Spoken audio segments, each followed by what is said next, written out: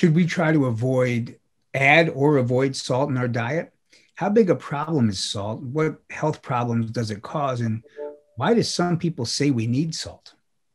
Well, you do need salt. Sodium is a normal electrolyte that your body requires. It doesn't require anywhere near the amounts that we consume, but you need some. You do need salt. And plant foods don't have very much of it. So I do not object if a person has at the table has a salt shake and they put a little bit of salt on the surface of their food. The amount of sodium that they're adding is trivial, and for some people, it improves palatability. Where we run into trouble with factories who take an innocent portion of green beans and put in enough salt to sink a ship, and then they seal up the can. A lot of canned foods are high in sodium. Now, some are marked low sodium, and that's good. Cheese is a huge offender. You know, know that potato chips are salty. There is more salt in 2 ounces of cheddar than there is in 2 ounces of potato chips. And if it's Velveeta, it's like 800 milligrams in 1 2-ounce serving. I'm not kidding. So cheese is, I mean, there's a million reasons to not eat cheese, but sodium is one of them. What affects sex drive, and how do you keep it strong in your 40s, 50s, 60s, and 70s, or is that not realistic? Well, it can be realistic, but it's not necessarily desirable. I mean, it's up to people if they really want to maintain a sex drive or not. It's very normal, particularly for women at around the time of menopause, to have a diminution in their sex drive, and they're okay with it. It's not a disease, it's not a disorder. People have tried to label it as such, and there's a doctor named Dr. Adrian Fuberman here in DC, who has done some terrific writing and speaking on it's a disorder if your husband thinks it's a disorder. But for you, you're perfectly fine to decide, look, factory's closed, I'm not making any more babies now. So I have to be one. I'm not really cheering for this culture of eternal youth where we want to bang like rabbits onto old age. I mean, there are other ways to spend your time. Don't get me wrong. If you want to, go for it. But I don't think it's something to be idealized. It's something that is a part of our reproductive years that heaven knows why it continues for as long as it does. How much does sleep affect our health and our hormones? Is it really important? Oh, yeah. I mean, sleep affects us in many ways. If you don't sleep well, as I can say, I learned during my years of internship, you know, when you're on call every third night, and I mean, you do not sleep at all during those nights. Two things happen. One is your memory is impaired because your brain hasn't had the normal memory integration time during sleep is completely lost. The emotional integration time is also lost. During the early morning hours when you're dreaming, your body, your mind is integrating emotions. And if you don't have that time in sleep, you're going to be crabby the next day and your memory is going to be shot. You'll get through a day, but after 2 or 3 days, you're not going to be yourself at all. And you prop yourself up with caffeine. That's not the same as a good night's sleep. Worse, if you have not slept well, you will then eat anything just to get through the day. Your resolve to go running that day and to eat broccoli will be shot. And then all kinds of other problems arise as a result of that. So it's a good idea to get a good night's sleep. And for some of us, we have to force ourselves to really close that book. At 10 o'clock, do go to sleep. Be careful about alcohol, be careful about caffeine, because they will both disrupt sleep a little bit. Don't eat a lot of stuff in the evening, and you'll find that your sleep can be better. I do have a whole chapter on sleep in a book that I wrote called Power Foods for the Brain, and we talk about sleep in some detail because most people have a little trouble there. How do you protect your thyroid? Two things.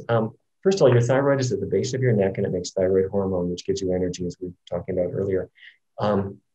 Your thyroid needs iodine.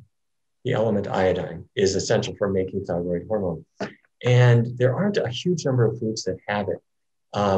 Nature's greatest source is sea vegetables.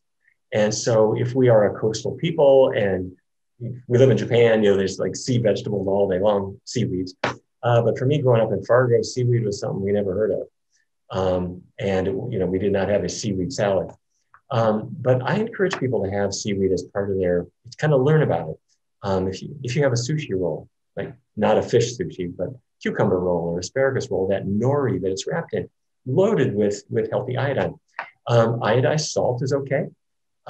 Maybe even 1/3 of a teaspoon of it will give you a start in the iodine that you need. So that's number one. Number two, we've been talking about plant-based diets and really cheerleading for them throughout this whole program.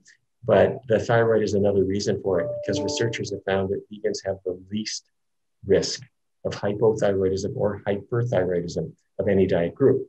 And the reason seems to be, we think, that the proteins in meat or dairy or maybe eggs trigger an autoimmune reaction that harms the thyroid. The disease is called Hashimoto's thyroiditis. That's the hypothyroidism, or Graves' disease, which is hyperthyroidism. They're both autoimmune conditions, and we believe they are triggered, at least in part, by dietary antigens, meaning animal proteins. So another good reason to avoid them.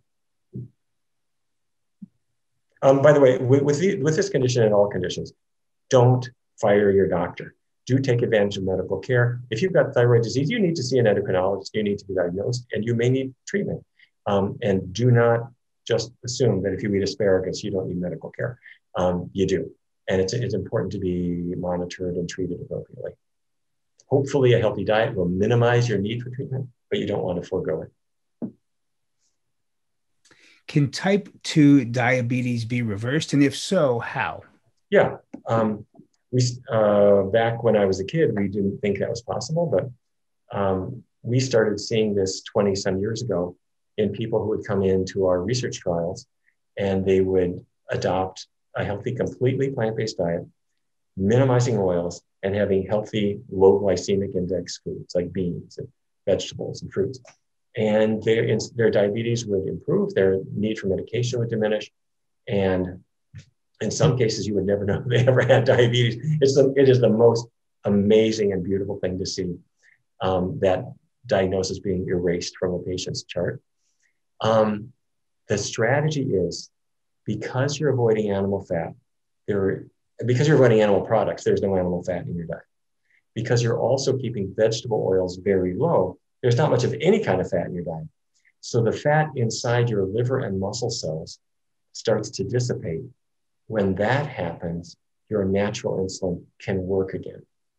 And it can work to get the sugar into your cells. So get the fat out of your cells, that will let the sugar get out of your blood into your cells, and you got a shot at reversing diabetes. Why was it important for you to come speak here at the Real Truth About Health conference? There are so many people who are eager to improve their health. And yet at the same time, there are so many ways to change your diet, some of which are a whole lot better than others. And unfortunately, sometimes there's faddism involved, and sometimes wishful thinking. And industry is always dangling addictive foods in front of us. And so I wanted to be part of this program to hopefully share the results of the research that we have been doing, with the hope that people will in turn not only improve their own health, but most importantly, pass this information on to their loved ones, especially their kids, so that maybe their health will be better than their moms and dads ever could have been. Well, with that, we want to thank you for all the meaningful work you do, and especially for joining us today. It's meant a lot to us and to our audiences. And thank you just very, very much for all you do. We appreciate it. Thank you. It's been my pleasure.